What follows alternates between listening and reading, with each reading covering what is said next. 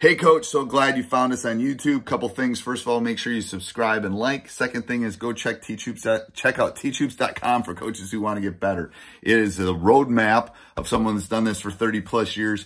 Let me help you with that roadmap. I've already done it. I put pictures in my gym. Let me help you spend less time, win more games. Go over and check out teachhoops.com. Hey, everybody. Welcome to the podcast. I'm very excited you decided to join us. Before we jump in, I want to give a big shout out to our two sponsors. First of all, Dr. Dish, the #1 shooting machine on the market, bar none. Mention any of our podcasts, Coach Unplugged, High School Hoops, 5-Minute Basketball Coaching Podcast, Coach Collins, and they will take really good care of you. I'm so excited about all the innovation. They, like I've said multiple times, we own 3 of them. They are great. Super easy to use, super easy to set up, super easy to break down. So super easy. But just and hardy. I mean, we've owned one of them for God, 8-9 years for sure. So go over and check it out. Mention us, they'll give you $450 off. And then also go over and check out teachhoops.com for coaches who want to get better. If you're looking for the one-stop shop, if you're looking for a resource that I would have wanted in my 20s and 30s, teachhoops.com is that resource. It's a one-stop shop for basketball coaches. It's everything that you need to take your basketball coaching to the next level. It's the only one on the market that offers a 14-day free trial, so you can go over, kick the tires around, go look in, see all the resources, maybe jump on an office hour or get on a one-on-one call with me. But go over and check that out. All right. So today we're going to talk about the 10 ways to get to the free throw line. Recently the one-on-one rule changed at the high school level in the last couple of weeks. So I thought this would be a pertinent way to kind of talk about, how to get to that free throw line. They've kind of gone to the women's collegiate scale. I know the states that are in halves like ours, still going to be bonus at 7, double bonus at 10. But I know at 5, they're going to be doing that in each quarter, kind of moving forward. So I thought this was a pertinent thing to talk about now with all of the changes and movements kind of coming through. So the following list is not all inclusive. If you have other ones, put it down in the show notes or send me an email. You can go over and find or the contact form at teachhoops.com. But the following list is a way to kind of put pressure on the defense and create situations in which you can get to the free throw line. All right, number 1 is transition. By being aggressive and beating your opponent down the floor, running the lane, staying wide, whether you're running a break or not, I think attacking the goal on that tends to get you fouled. The math kind of shows that. You would think, oh, you're getting easy open threes but I think it's attacking the rim on the transition that kind of really helps it. The next one is post touches, and I'm going to talk about the low post touches. That's the ability to get on that second block, bear the defender, be able to get to the free throw line.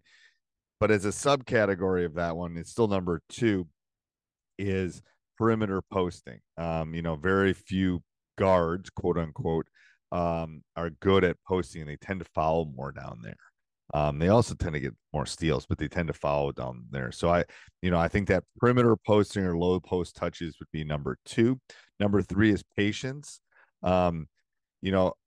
Aggressively attacking the defense, looking for seams, looking for things that quick ball reversals can get you fouled and get easier looks.